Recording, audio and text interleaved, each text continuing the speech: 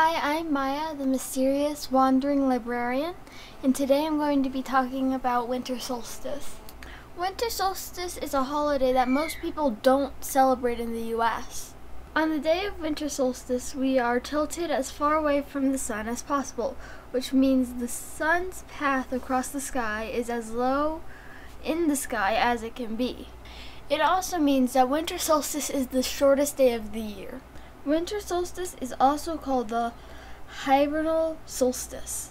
Winter solstice is important because it marks the symbolic death and rebirth of the sun.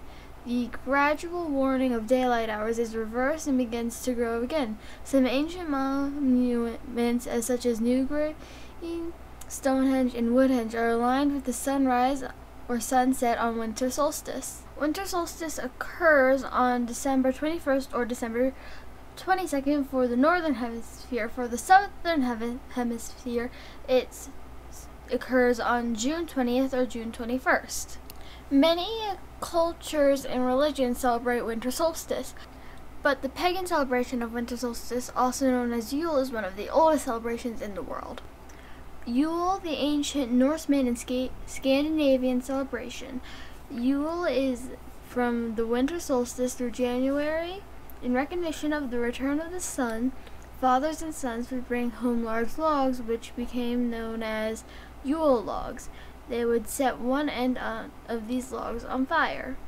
Modern spiritual communities, including Christian and pagan ones, continue to celebrate the solstice in a metaphysical transition from darkness into light.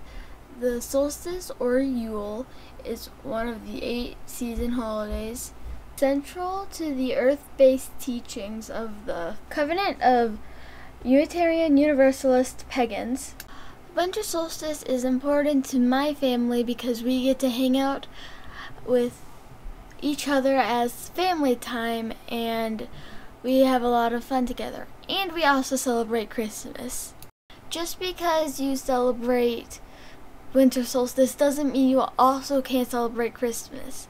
It's a fun family gathering which you can have fun with your family. For us, the winter solstice is the start of the new year because each day after that gets longer and longer until June. I want to leave you with these last 2 facts. As well as marking the shortest day of the year, winter solstice marks the first day of winter in the astronomical calendar, which in the meteorological calendar, we already are 3 weeks into winter. And the last thing I want to share with you is, you probably already know that the day of winter solstice marks the shortest day of the year. But did you know it's almost 9 hours shorter than the longest day of the year?